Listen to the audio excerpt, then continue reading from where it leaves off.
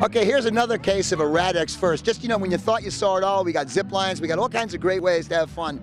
But this has got to be probably one of the most athletic, exciting new events that I've seen.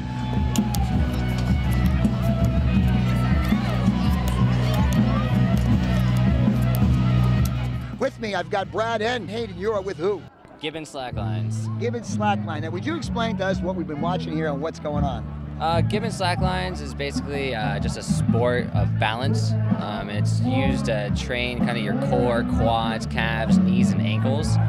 Right now, what you're seeing behind us is just 4 lines set up, and it's kind of a free-for-all going on right now. Just kids are having fun. It's very addictive. I first saw it this summer. We have a lake down at the base of the mountain, and we saw these guys set up a slack line on 2 trees.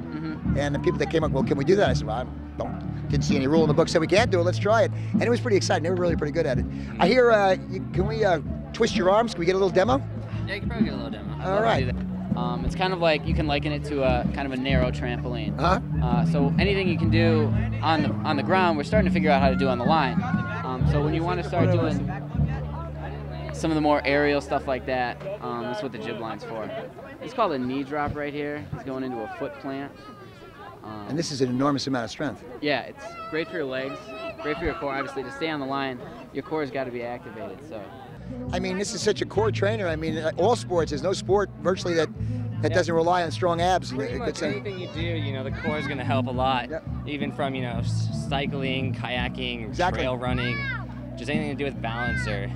It's going to be fun to watch this sport and actually see how this sport progresses. But you know, in skiing, we've got the 4 basic skills, with balance being the dominant one. Yep. And you cannot access any of your skills if you don't have that kind of balance. exactly. Here he's doing an inward knee drop to a 180 spin. It's a very difficult move to do. I saw some guys in Yosemite, California when I was trying to hunt down some rock climbing, just floating in between a couple of trees, and I was so intrigued I had to go check out what it was. And it turned out to be a couple of slackliners, and they pretty much just showed me the ropes, what we're doing here today, and ever since then I've been addicted. Are there any individual actually competitions now with slackline, or?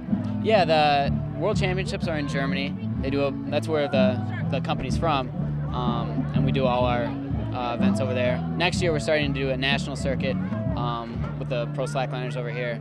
Competitions are done head-to-head, so you'll have a 5 to 7 minute round with 2 people going head-to-head.